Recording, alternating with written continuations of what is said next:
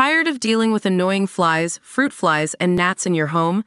The Zevo Flying Insect Trap is your ultimate solution. Don't wait.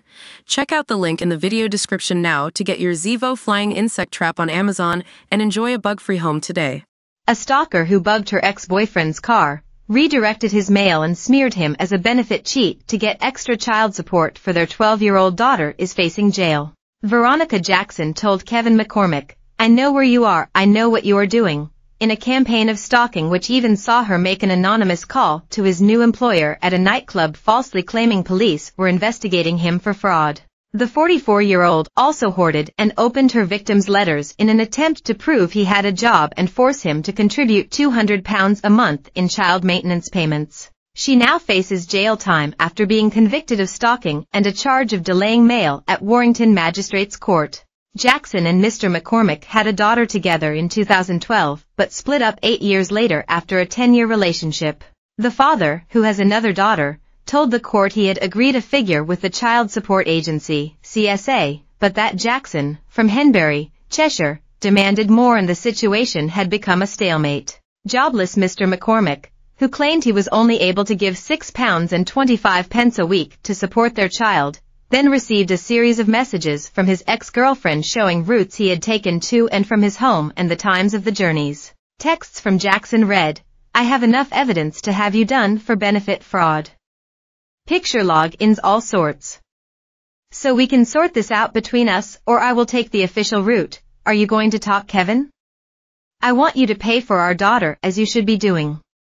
You've made a really bad error for the last few months." Private letters diverted to Jackson also revealed that Mr. McCormick was due to lose his rented flat, while the stalker also contacted his employer requesting confidential information when he eventually got a job. Mr. McCormick then contacted the Royal Mail to ask why he had not been receiving letters and was given a forwarding address which he visited and found the stalker's car parked outside. Jackson, who runs a hair extensions business, was eventually reported by police, and when officers arrested her they found a sack of mail at her home with letters addressed to him which had been opened. The victim said that after he blocked Jackson on WhatsApp he found a packet of flour tipped over his vehicle the following day. Mr. McCormick told the court, "One morning I was seeing a friend in Bolton and Veronica sent a message through with a picture of my car and a picture of some kind of app. It had what time I set off, what route I took, where I ended up, and she was accusing me of working, not paying enough, and all kinds of things with it. I was not working at the time. I felt scared and nervous, and I felt like I was being harassed. It was non-stop messaging. Obviously with the tracking, it made me feel nervous. I did not know what to do. I could not move without her knowing where I was and sending them messages. I was looking out the window all the time. Is something going to come through my door? It was stressful." He added, "I told Veronica the CSA were dealing with it and to leave me alone. I said, we can sort this out, stop harassing me. Stop stalking me and making my life that I cannot go anywhere. Leave me alone. Let's get on with our lives. Let's sort stuff out properly for our daughter." But she kept texting me. At the time I was renting a flat and I got a message from the landlord saying he was selling it. Then I got a message off Veronica saying, "Haha, I'm so sorry to see you being homeless. You deserve this. You are being evicted." It was blowing my mind how she knew this information. Only the landlord and the estate agent dealing with it knew about it.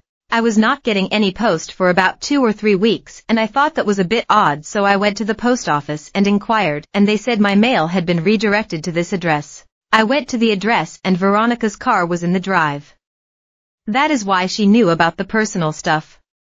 Whatever mail went, she obviously found it. She found out about my house situation. I blocked her on WhatsApp because she was sending me threatening messages on the Tuesday night. On the Wednesday morning I woke up and my car was full of white flour. It took 3 days to get it off. In her evidence, Jackson claimed her ex-boyfriend had been working as a building site manager whilst claiming benefits and